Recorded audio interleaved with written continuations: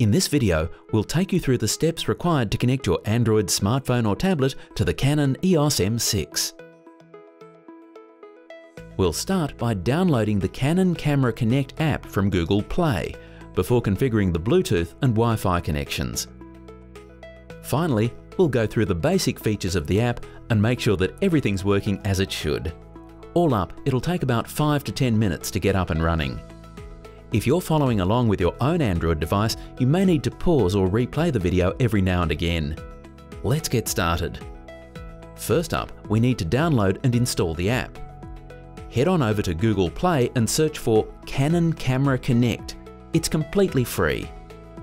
For it to work properly, the app requires access to your photos as well as your GPS, Wi-Fi and Bluetooth connections. Make sure that these connections are available and active on your device. You'll also need to accept the license agreement before setting up and using the app. Now it's time to open up the app and configure the Bluetooth and Wi-Fi connections. You can browse the welcome screens or just cut to the chase by tapping the skip button. Now, this bit's really important, so don't tap anything just yet. We're going to tap the close button here and show you the fastest way to connect. Make sure you're on this screen. Now switch on the camera and press the menu button. Next, go to the Function Settings menu, which looks like a little spanner. On the fourth menu screen, tap the Wireless Settings option.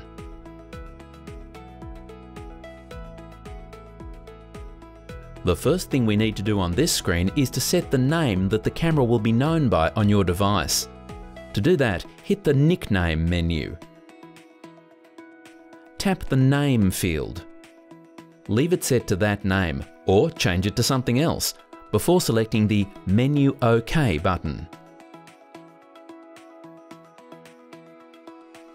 Now head to the Bluetooth Settings menu. Tap Pairing to kick off the process. Now head back to your Android mobile device, making sure that the Canon Camera Connect app is still open. In a short space of time, the app will detect the camera's Bluetooth signal. Tap on the camera's name. The camera will then ask you to approve the connection. Once you've done this, both the camera and your device will confirm that a successful pairing has been made.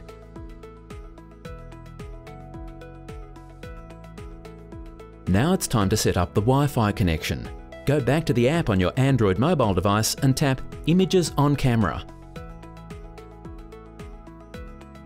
After a few short moments, your Android device will connect to the Wi-Fi network that the camera has created. Let's just check everything's working. What you're seeing here are thumbnails of all the images that are stored on the memory card in your camera. You can browse these images and even download them to your Android device. They're saved in the Photos app, meaning that you can share them just as you would with any other photo. You can also use Canon Camera Connect to remotely capture images using the Remote Live View function. Go back to the main menu of the app. Hit the Remote Live View Shooting button.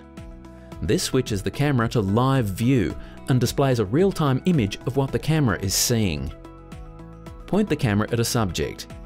Using the app, you can focus on an object in the frame and take a picture by tapping the on-screen Shutter Release button. The captured picture saves onto the memory card in the camera just like any other picture. In addition to Remote Live View, you can also use the Bluetooth Remote Controller function to remotely capture images. This has the benefit of using less battery power. To access that function, we first need to terminate the Wi-Fi connection. On the main screen of the app, press the Close Wi-Fi Connection button, which appears as a small cross to the right of the camera icon. After a short while, you'll see that the Bluetooth connection is active again. Tap on the Bluetooth Remote Controller button. This works in a similar way to the Remote Live View function, except you don't see a real-time image of what the camera is seeing. Well, that's about it. We hope you found this video useful and that you're looking forward to using Canon Camera Connect with your EOS M6.